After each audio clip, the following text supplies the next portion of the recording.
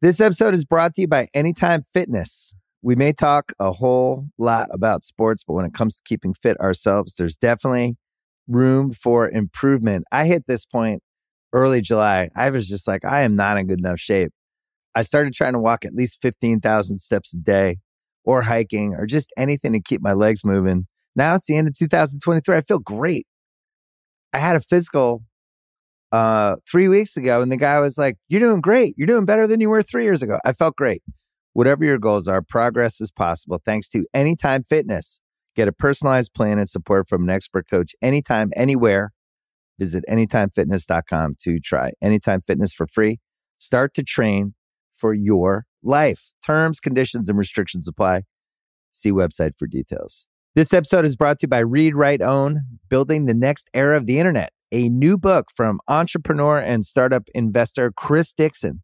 If you're listening to this podcast, you know what it's like to be part of a community of fans. You value the people who play, perform, and create for everyone. Well, what if there are more ways to support them, more ways to be a fan? And what if you had even more ways to connect with the teams, artists, and other creators that you love? Even though creators make the internet valuable, how much value do they get for their work? Well, that's mostly up to a few big tech companies. Shouldn't creators get more from the platforms they make successful?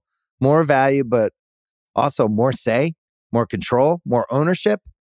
Read, Write, Own explores an alternative future for the internet, one that reclaims control for creators, fans, listeners, and gamers, the people who not only use the internet, but make it useful. Read, Write, Own imagines an internet built by us for us. So order your copy of the book today or learn more at readwriteown.com.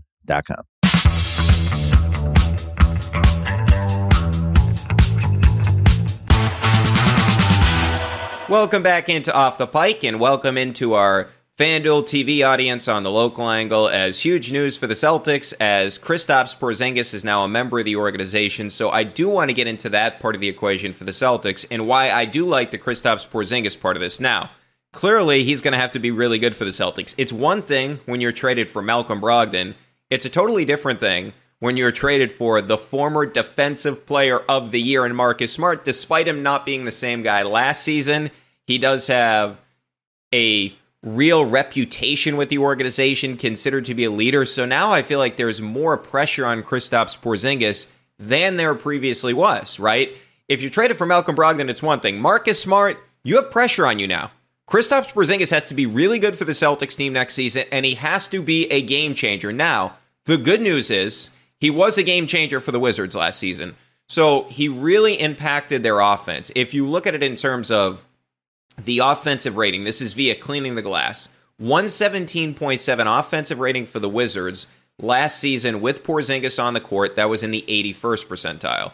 That was a 6.4% increase with him on the court compared to off the court. That was in the 94th percentile via Cleaning the Glass. So the offense last season in Washington was really good with Kristaps Porzingis on the court. Now, why was that? First of all, he did an outstanding job in terms of shooting threes last season. 38.5% on 5.5 three-point attempts per game. That's really good volume for a center. And secondarily, of course, 38.5% is really good numbers for a center. You look at the catch and shoot threes, 121 of 308, that's 39.3%. So that's an elite number, and obviously he's going to get even more catch and shoot opportunities next season with Jaylen Brown and Jason Tatum. The other thing is this. On his 2-point shots last season, now this is something Joe Mazzulla may have to mix in, like, hey, Joe, this guy can actually score inside the 3-point line. I know you don't like to do that, but you can try this with him. So if you look at his 2-point shooting last year, career high at 55.9%. And why was that? Well, because his post-up game was really good. So if you look at his post-ups last year, he was 94 of 162. So obviously that's 58%, 1.18 points per possession. That ranked in the 89th percentile, okay? And the Celtics didn't post up at all last year. In fact, they were 24th in total in terms of post-up possessions per game last season. So now this is a new wrinkle that the Celtics can bring to the table. Because remember when you were watching the postseason and you were looking at the situation where the offense got stale, right? We can all acknowledge, I mean, part of the issue for the Celtics, their defense was not great in the postseason, but also their offense, we saw it 2 years ago and we saw it last year. It got static at times in the postseason. Part of that is Joe Mazzulla, this over-reliance, I would say, on three-point shooting, especially going back to the Miami series when Miami was one of the worst teams defending two-point shots last season. The Celtics didn't dig into that. But think about this. When Jaylen Brown and Jason Tatum at times are struggling, well, guess what you can do now? Hey, throw it to the 7-3 guy that's down low. Throw it to the 7-3 guy that's on the block, which is a luxury that they didn't have. So it's just a different element. It's not like you're going to go down the court and your offense is going to be, hey, let's post up Kristaps Porzingis every time when you have Jason Tatum and when you have Jaylen Brown, but it is a wrinkle that this offense previously didn't have last season. They don't post up Al. Rob obviously can't post up. He doesn't have any post-up moves or anything along those lines, so it's a new element there. So the offense, what you have now is a spacer with Kristaps Porzingis at the center position, and what's big there is he legitimately is going to pull the big man out of the paint. So that also makes life easier for Jason Tatum and Jaylen Brown, who all indications point to Jaylen Brown eventually getting the Supermax. So those driving lanes are going to be easier, which is definitely huge for Jaylen, who, of course, struggles turning the basketball over, struggles dribbling with his left hand at times. If Kristaps Porzingis can lift the guy out because they have to respect his shooting, it's obviously massive for the Celtics team. And then the other element is he gives you something you didn't have where he can score inside, and it gives you sort of a legitimate third option, right? Because you didn't really have a legitimate third option last year. That's what Kristaps Porzingis is from an offensive perspective. And I know other guys scored at times, but this is a guy you know exactly what his skill set is. He can score in the post and he can threes. It's very valuable. Then you look at last year, the defense with Kristaps Porzingis. Remember, I get it. The Celtics were second last year in defensive efficiency, but what we saw in the postseason, routinely, they got absolutely shredded defensively. There's no way that anybody could have watched that Celtics team and said, hey, they were the same defensively as they were 2 years ago. No, they clearly dipped off. Miami exposed them, right? They got exposed by Atlanta at times. They got exposed by Philadelphia 2 years ago when the Celtics struggled. It was all about their offense, but last season, it was the defense at times in the postseason too. So if you look at the defense last year, Kristaps Porzingis on the court for the Washington Wizards, the effective field goal percentage was 1.9 percentage points better with him on the court than off the court. That was in the 80th percentile. So what has happened to Kristaps Porzingis is he's done a much better job in drop coverage over the past few years, really in particular last year. So teams shot 41.7% against the Wizards in the short mid-range via cleaning the glass. That was in the 77th percentile. So that's runners, that's floaters, right? Because you can't get to the rim when Kristaps Porzingis is in a drop coverage. So that means a lot of times you're going to have to settle for a runner or a floater if you're a guard, and he does a really good job defending those. The other thing is the long mid-range. Team shot just 38.1% on long mid-rangers. That's outside of 14 feet. That was in the 84th percentile via cleaning the glass. So, and those are shots you actually want to force too, right? Because those are not analytically friendly shots. Those are not efficient shots. So what he does is he blocks off the rim. Secondarily, that means he's going to force you into difficult runners. And then third, if you want to take a mid-ranger, a long mid-ranger, 14 feet to the three-point line, go ahead and take those. And Porzingis has found a way to really be good and successful in drop coverage. The other thing I'd point out is Kevin O'Connor, of course, part of the Ringer Podcast Network, part of the Ringer, part of FanDuel. Everybody knows KOC. He had this great stat. Points allowed per pick and roll. Last season, Kristaps Porzingis, 0.93. That was fourth in the NBA behind Anthony Davis, and you had Steven Adams and Giannis Antetokounmpo. Like, that's an elite group of guys that he was behind in terms of the defending the pick and roll. And that would tell you those numbers I laid out in terms of the long mid-rangers, the short mid-rangers, that tells you sort of how he's been effective in the drop coverage. Guys are not scoring 0.93 points per pick and roll. That's a really elite number. You're talking about Anthony Davis and Giannis. Anthony Davis has been one of the best defenders in the league, really, since he set foot in the league. And Giannis is a former defensive player of the year. So he's been really impactful on that side of the floor. So when you look at Kristaps Porzingis, the other element to this with him is think about the history of this Celtics team in terms of the injuries with the big men. Now, Al Horford, outstanding season last year, right? But the issue is he played 30 minutes per game, and he's entering his 37-year-old season. We thought, okay, Al shot north of 44% from three-point territory last year. It was his best season in terms of a three-point percentage standpoint. What happened in the postseason? He shot south of 30%.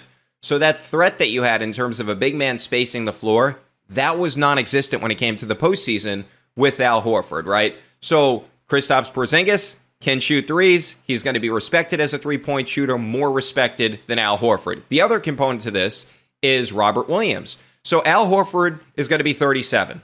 He played too many minutes last year. He played in too many games 2 years ago. You could see Al Horford, and I know he keeps himself in great shape and all that, but you could see Al Horford falling off. Then when you look at it from the perspective of Robert Williams, he played in 35 games last year. Even the game in the postseason in Game 7, when he was available to play for you against the Miami Heat, what happened to Robert Williams? He was throwing up, right? So even the game that it technically was healthy from a body perspective, he couldn't stay in the game because he was throwing up. So the guy is never going to be healthy. So I point that out because I love Robert Williams as a player, but the reason I point that out is we've now gotten to the point where we know Robert Williams is not going to be consistent in terms of his health. So you have a 37-year-old center and a center that the most games he's ever played in a season is 61. So you needed depth at that position. Kristaps Porzingis certainly brings you that. And I know he's had some injury history in terms of he's played in 65 games last season, which was the most he's played in since his second season in the NBA. But it now does feel like he's a couple of years removed from the torn meniscus. He's way past the torn ACL. So maybe now he's starting to come into his own from a health perspective. But the biggest thing here for me is the Celtics were in real trouble when it comes to the center position because they traded for Mike Muscala and they got nothing out of him, right? I mean, he barely played except that one game where he played 1 million minutes against the Milwaukee Bucks. He wasn't part of the playoff rotation. Luke Cornett, it was like an interesting story early on in the season where Cornett would do that Cornett contest thing where he just kind of jump in the air and hope the guy would miss the shot, and it became like an interesting topic for Celtics conversations. But he's not a guy that's going to give you consistent NBA minutes. And you can't trust the health record of Rob, and the age of Al Horford is a scary thing. This is a guy that makes a lot of sense with the Celtics in terms of fitting with this team. Now, I will be interested to see sort of what the starting lineup is going to be. And now it feels like, well, it's a lot easier to determine who the guard's going to be. You start Derek White along with Jaylen Brown and Jason Tatum. I personally would start Kristaps Porzingis at the 5 and Al Horford at the 4, and then when you look at it from that perspective, then you can bring in Robert Williams to play the 5. Porzingis pushes over to the 4 because he can play the 4, and then you have a situation where you're reducing Al Horford's minutes. But I do feel like the biggest thing here is, from Brad Stevens' perspective, this was a massive deal. And the fact that he was willing to put Marcus Smart in it tells you how much he valued Kristaps Porzingis and how much of work they must have done, the Celtics brass, the Celtics front office, in terms of looking into Kristaps Porzingis and making sure they feel good about the health perspective with him going forward, because this is a massive risk for Brad Stevens to bring in a guy like Kristaps Porzingis. And now this is clearly the other element to this with Marcus Smart now out of the building and Jason Tatum and Jaylen Brown. Now this is officially their team. They have to be the leaders of this team. Derek White's not going to do it. He's a quiet guy. Al Horford does it in his own way. But now it is abundantly clear that this is Jason Tatum and Jaylen Brown's team. Now from a talent perspective, it was already their team. But when you just look at it in terms of a personality perspective, now this is on Tatum and now this is on Jaylen Brown. I cannot wait to see what they look like with Kristaps Porzingis on the court. I believe he's going to be really impactful for this team, but it is risky. And what we've seen from Brad Stevens so far in his GM career, there hasn't been a lot of risky moves. This is certainly one of them. But man, 7'3", post him up, baby. Joe Mazzulla's going to have to post this guy up. I can't believe it. Sam Cassell's going to have to tell him, hey, Joe, this is called a post-up. I know you guys didn't do this last year, but this is what you're going to have to do going forward. All right, a lot more coming up here. You're going to hear from John Jastremski from New York, New York. You're going to hear from Jason Goff from the Full Go in Chicago, and you'll hear from the guys from the Philly Special as well. You're watching The Local Angle right here on FanDuel TV.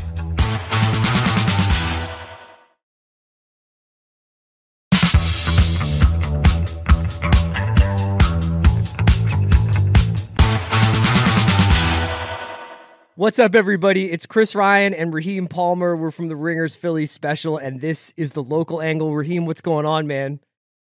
Life is good right now. I mean, we're got a nice little break for the NBA season. We've got the NBA draft tonight. Got to figure out what the Sixers are going to do, though. Yeah, I was wondering, for this Local Angle bit, I wanted to ask you about some other localities other than Philly, because when you see teams in the Eastern Conference in the mix, making moves, changing their makeup, Do you get a little bit jealous because, after all these months of Harden talk back since Christmas of last year, some light Tobias Harris rumors going into the draft, but as of right now, as of draft day, it looks like the Sixers are the Sixers are the Sixers. Got a new coach, but for the most part, we're going to have a lot of the same roster. And when you look around and you see Boston trading for Porzingis and getting rid of Marcus Smart, who essentially was their avatar of modern Celtics basketball was Marcus Smart. You look around and you see Miami really in the mix for Dame Lillard. And if Portland goes ahead and drafts Scoot or Brandon Miller tonight, we could see the end of the Lillard era in Portland right after that. How are you feeling about these other Eastern Conference teams changing who they are while the Sixers are essentially going back to war with the same guys, but with a different general in Nick Nurse? I am very jealous. And a big reason why I'm jealous is because we saw the way this Sixers team has fizzled out of the postseason the last couple of years. So it feels like we need a change, but unfortunately the circumstances surrounding it doesn't allow us to do anything. We basically are in a position of we have to bring James Harden back and then move there. And if we can't bring James Harden back, we got to figure out another plan. So I think we're on pause right now, but when you look at the rest of the Eastern Conference, I look at the Boston Celtics, I like the move that they made. Mm-hmm. I know they lose their heart and soul in Marcus Smart, a guy who, does everything. He's a guy who die for loose balls. He's a guy who's going to settle the offense down. He's a guy who's going to play top-tier defense. He was Defensive Player of the Year last year.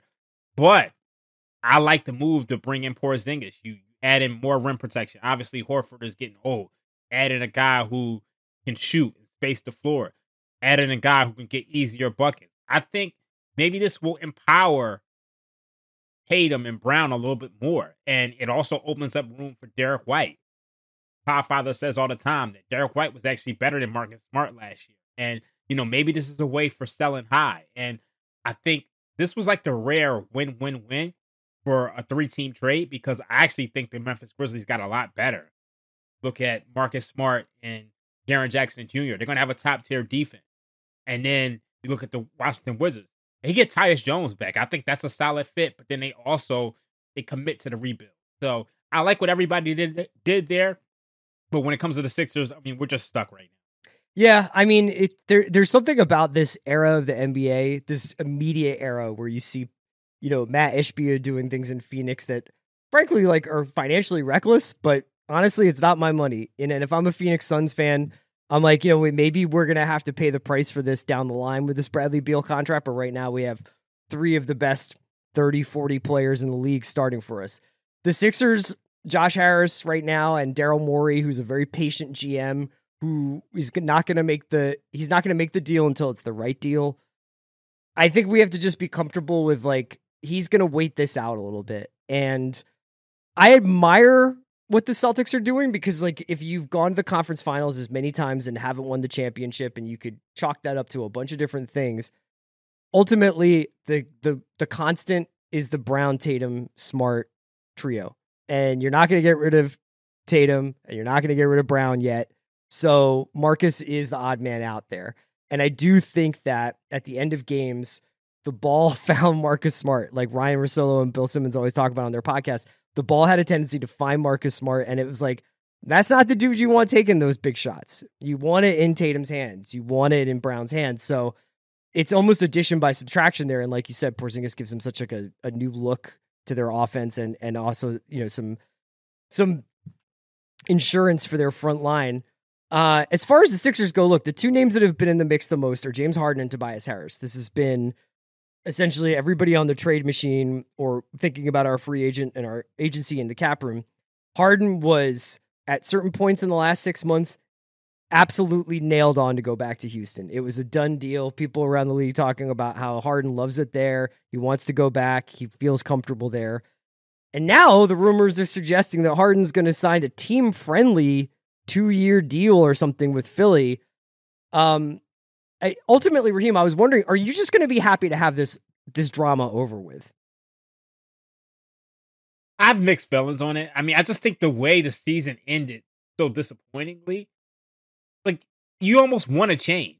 Shield talks about, he doesn't want to see James Harden back. And I don't necessarily agree with that, but I just think we kind of just are in a space to where we have to run it back and then possibly trade Tobias. I'm just comfortable with whatever that Morey does at this point. Obviously, I don't really want Fred VanVleet as this consolation prize, but I would just hope that Harden comes back so we can have the asset and we can just, try to build around Joel Embiid and James Harden. So that's what I'm looking for. Yeah, I mean, the Sixers, like you said, they're a little bit handcuffed to their own roster. Like, they can't really lose Harden for nothing. That would essentially, that would basically hang like an albatross over the last few years here of Embiid's window, of his prime. Yeah. And if you are... I don't want to get worse. Yeah, right. That's my thing. Yeah, I think that one thing I'm taking out of this playoffs, and, obviously, like, there's so many things about Miami that makes that team so special. There's playoff Jimmy. There's this ineffable Heat culture thing. There's the contributions they got from guys that most people who are casual NBA fans would not have been able to pick out of a lineup like Gabe Vincent and Max Strus and those dudes. And they got better when they lost their third best player in Tyler Hero. So it's just like inexplicable in a lot of ways. But one thing that Miami Cinderella run in the NBA playoffs taught me was that, like, honestly, man, you just got to try. You just got to weird things happen. Giannis hurts his back. You get the right side of the playoff draw, and the next thing you know, you might be 3 up on the Celtics. And I know that the definition of insanity is doing the same thing over and over again and expecting different results, but maybe it's crazy to be a basketball fan. And we've changed the coaching. Nick Nurse is here. I think that he's going to bring some different ideas. And maybe once Harden settles into, okay, this is where I'm going to be for the next couple of years, they do have the Tobias, which turns into this expiring contract, which does have some value. And you get some growth from Maxey and some growth from B-Ball Paul, and the Sixers are in business next year. And then, I mean, you look at the fact that we got this new CBA coming up. Yeah. And I think we're going to be seeing a lot of player movement. So as long as we just get Harden back, we got James Harden, we got Joel Embiid, we got Tyrese Maxey, we're going to be a really good regular season team.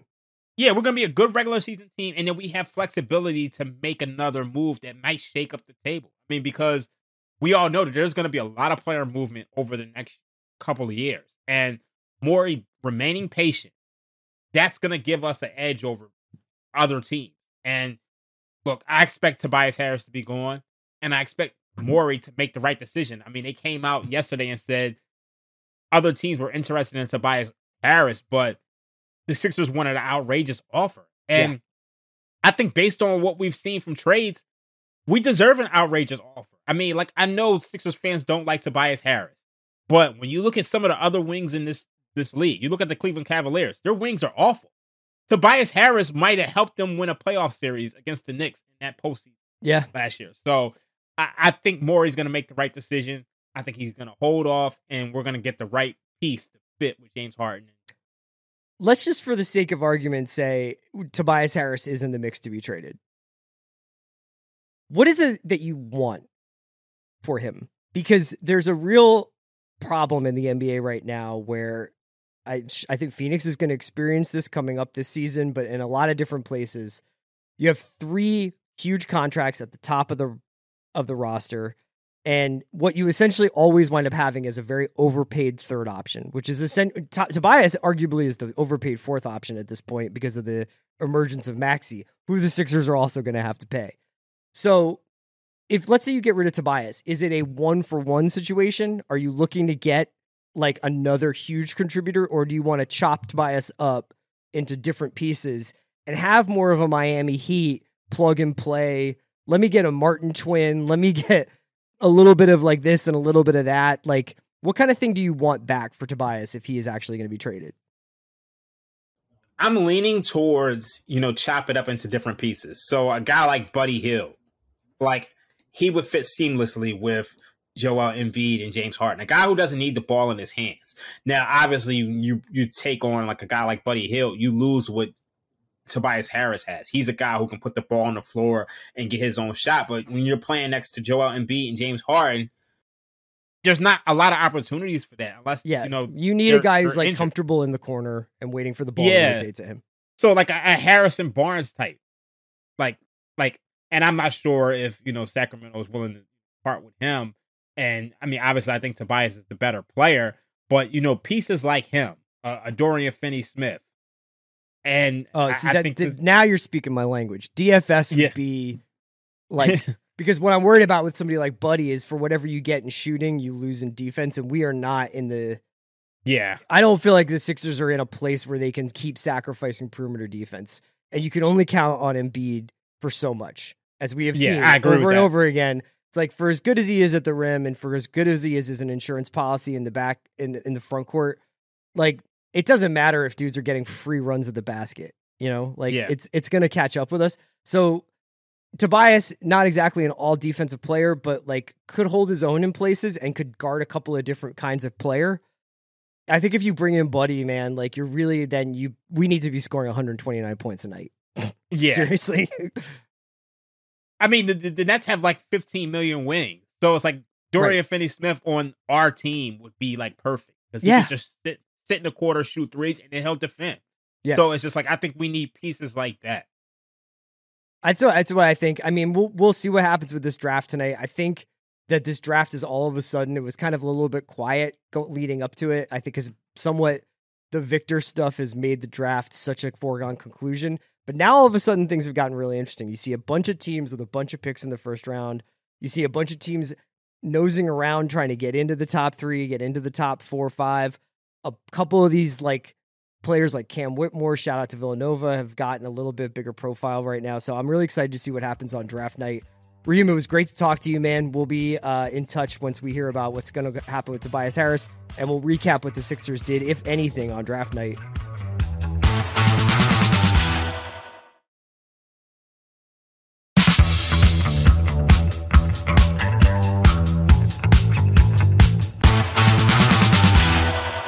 Welcome on in to episode 257 of the Full Go Podcast.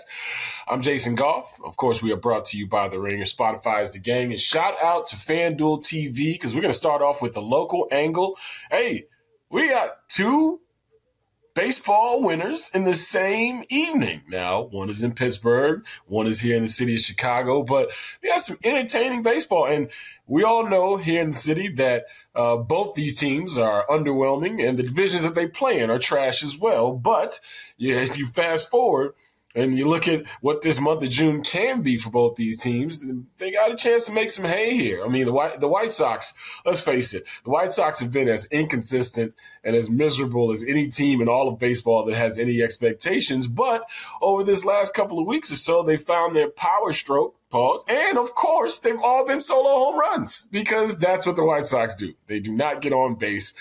They do not draw, deep counts. They don't make pitchers work a whole lot, right? Eloy Jimenez, who hit a first inning, I should say, 2-run bomb, has been very pool happy as of late, but he goes the other way. Next thing you know, he hits a home run, starts the game off the way he's supposed to. Dylan Cease, we've been waiting for Dylan Cease to turn into Dylan Cease of last year, Cy Young candidate Dylan Cease. And the starts have been up and down a little bit. He's kind of stabilized it over the last 3 outings, but Dylan Cease got into a little jam in the 5th inning. As Hawk Harrelson was apt to say all the time, the leadoff walk, it'll kill you. And that's what happened in that 5th inning. He walked the guy, came around to score. He left with a 4-2 lead, right? So you're like, all right, let's see how this one's going to be pissed away. And then the White Sox bullpen came in and said, hey, Jay, we got you. We got you. But shout out to Gregory Santos, by the way. Gregory Santos, I think, is turning into something that the White Sox are going to have to count on going down the stretch if an arm gets a little, clunky, or if somebody just falls off the cliff. I like what I've seen out of him. The dude has not had coming into this game, has not had a single ball barreled up on him all season long in a bunch of appearances. So the White Sox bullpen was a little shaky, right? Keenan Middleton did not hold it down. A bases loaded situation. Elvis Andrews botches a double play.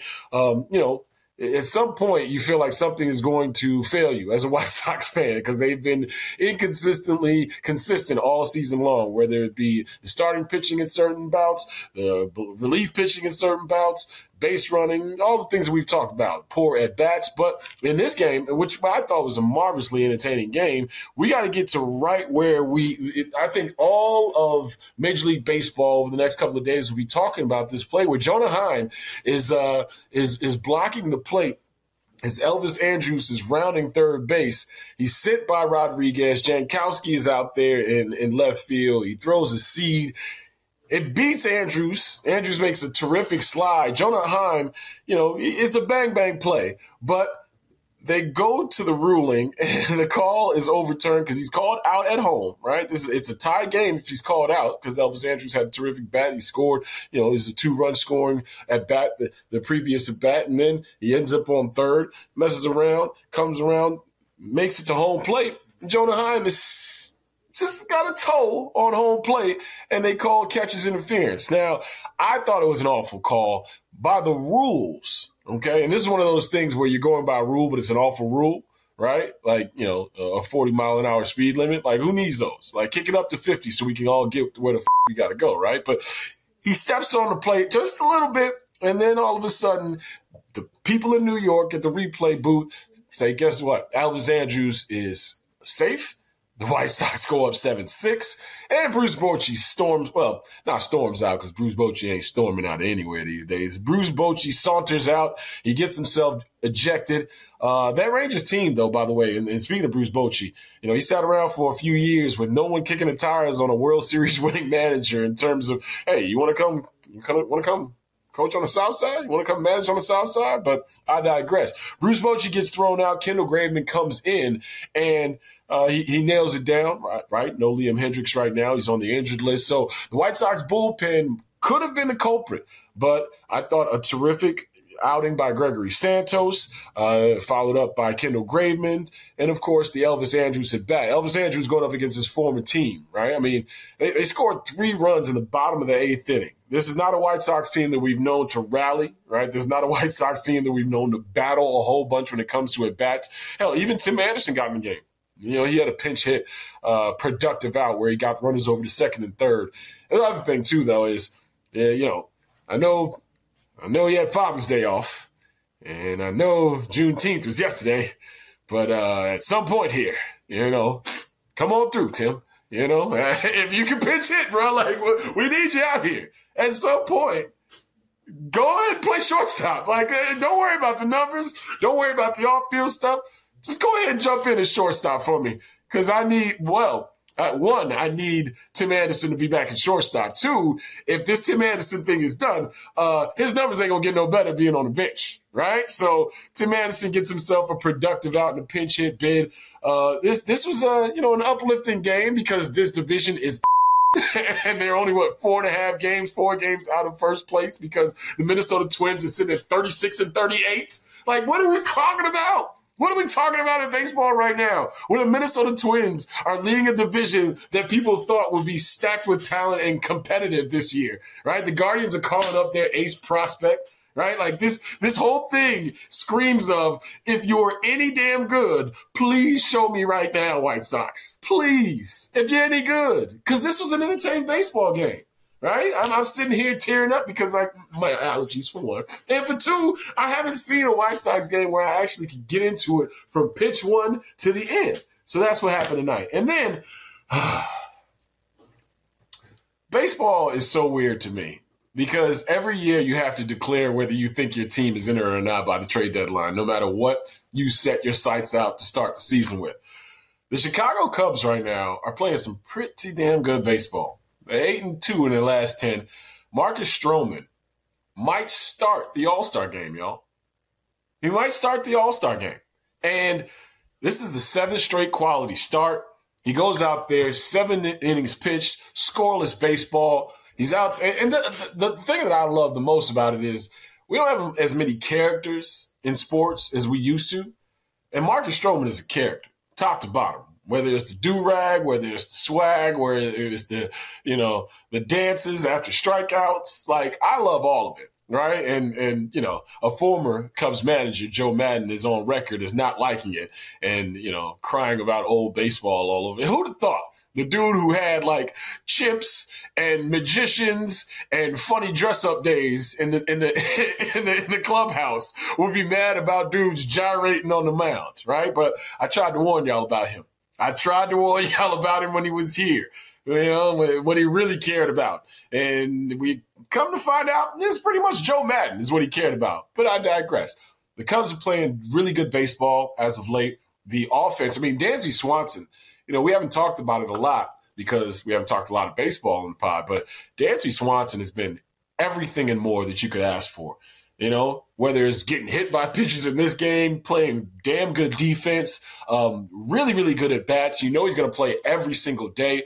Nico Horner is right on the verge of being one of my favorite baseball players in this city. So, this Cubs thing is so weird because of the nature of baseball. You have to declare what you are at the trade deadline, even if it strays from what you thought you might be at the beginning of the season.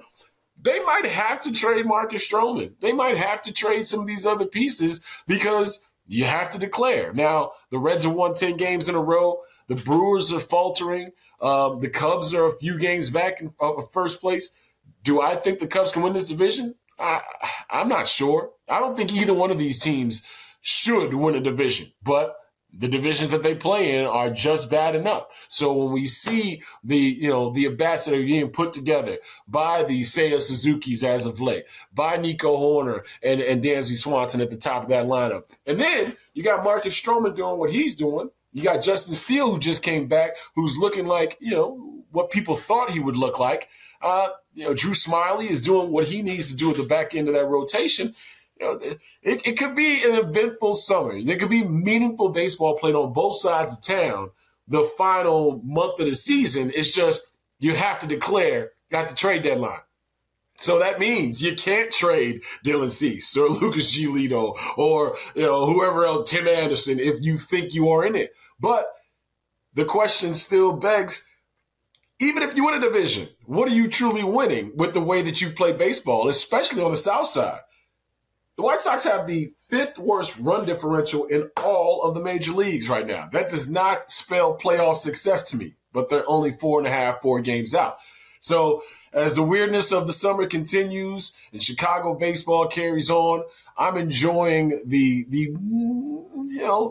nights few and far between that both get a win, but both play entertaining baseball, both play engaging baseball. Some of those White Sox losses are pure dreck from start to finish. This wasn't one of them tonight. And, of course, on the north side of town, Marcus Stroman continues his Cy Young type bid. Now, will he be a Chicago Cub after the trade deadline?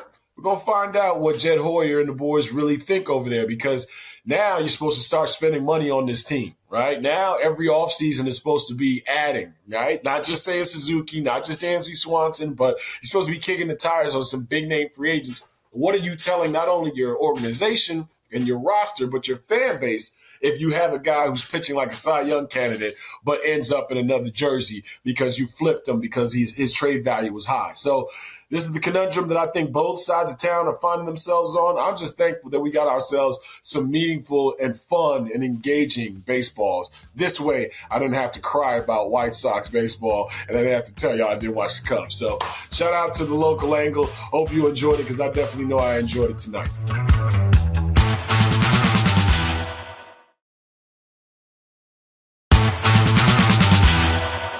Welcome back to the local angle right here on FanDuel TV. I'm John Jastremski, the host of New York, New York, and it's draft week in the NBA.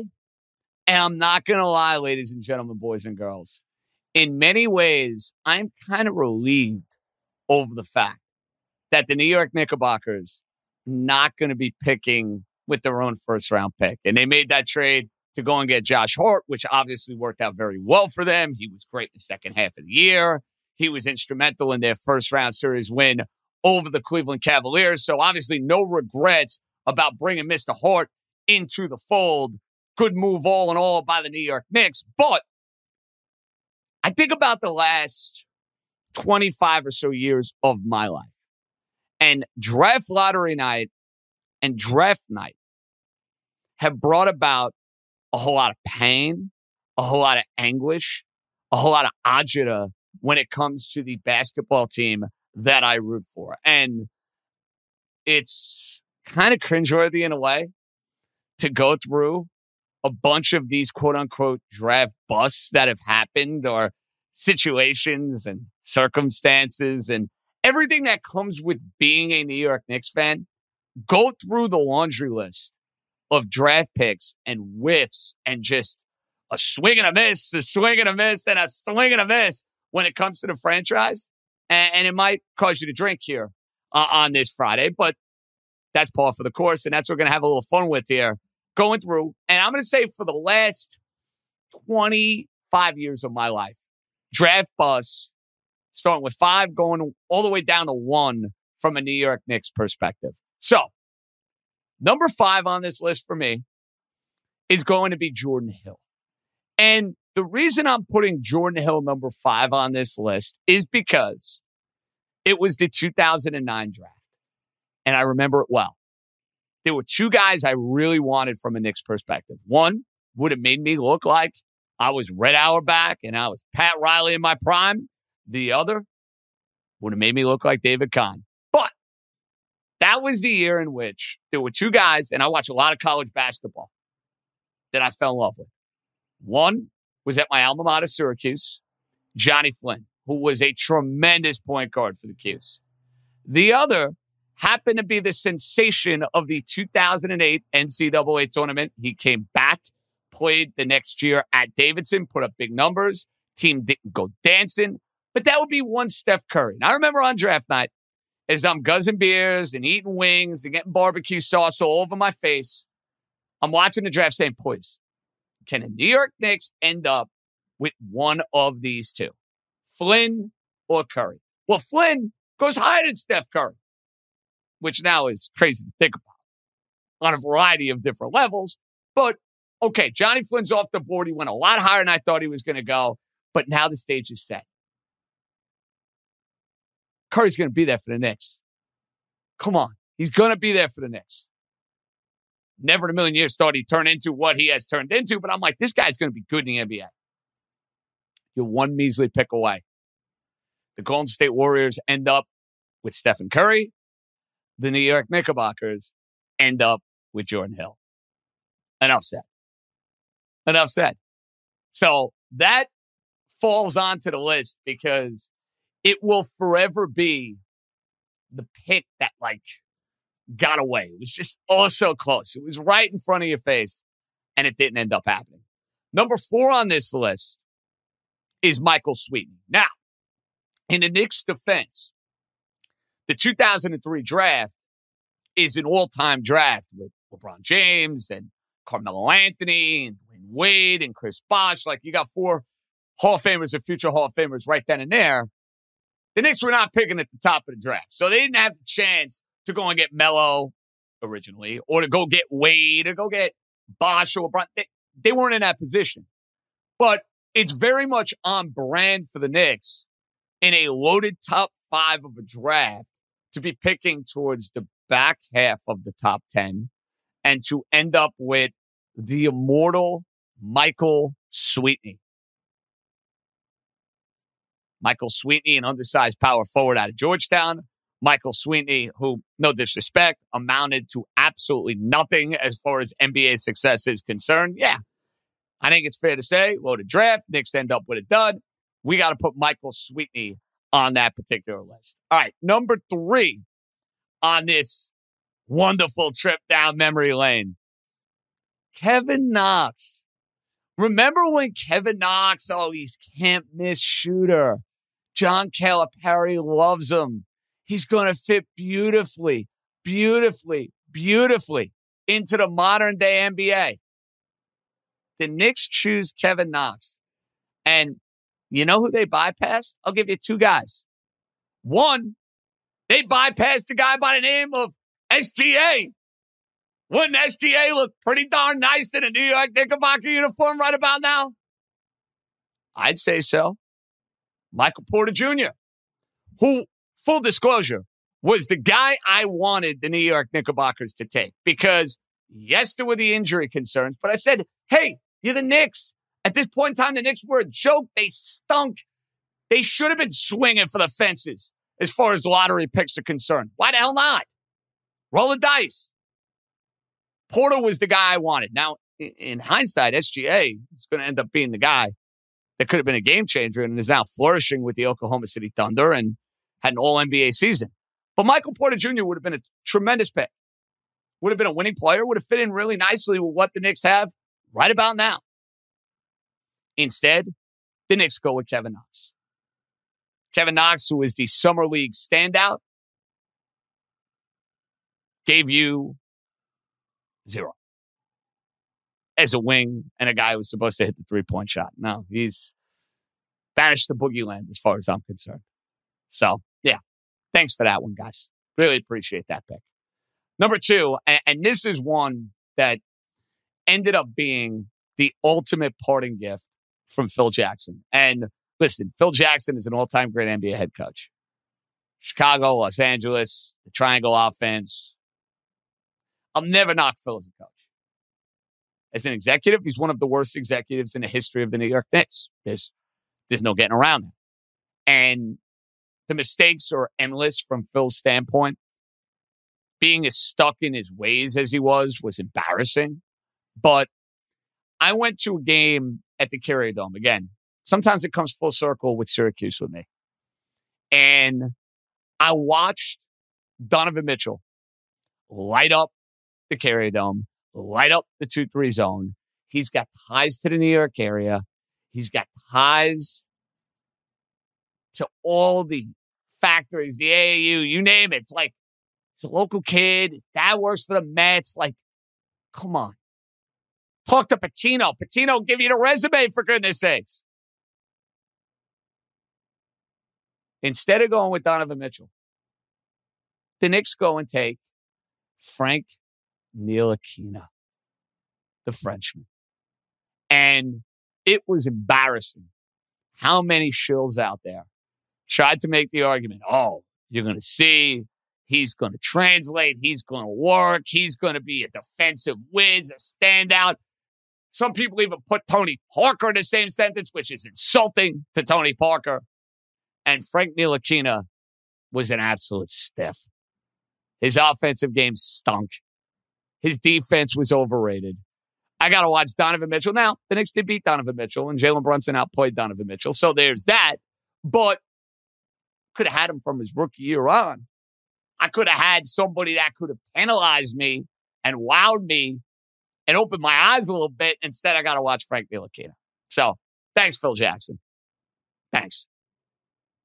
Phil Jackson's going to have a hard time getting a drink in New York City. Chicago, no problem. Los Angeles, no problem. New Yorkers, no, not so much. Last but not least on this list.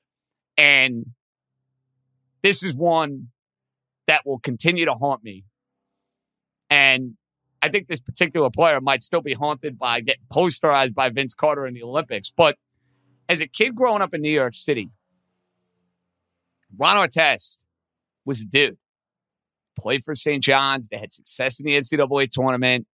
Got after it on defense. Played with an edge. Killer instinct. Like, Ron Artest was there to be had for a Knick team that was looking to kind of keep their run extended.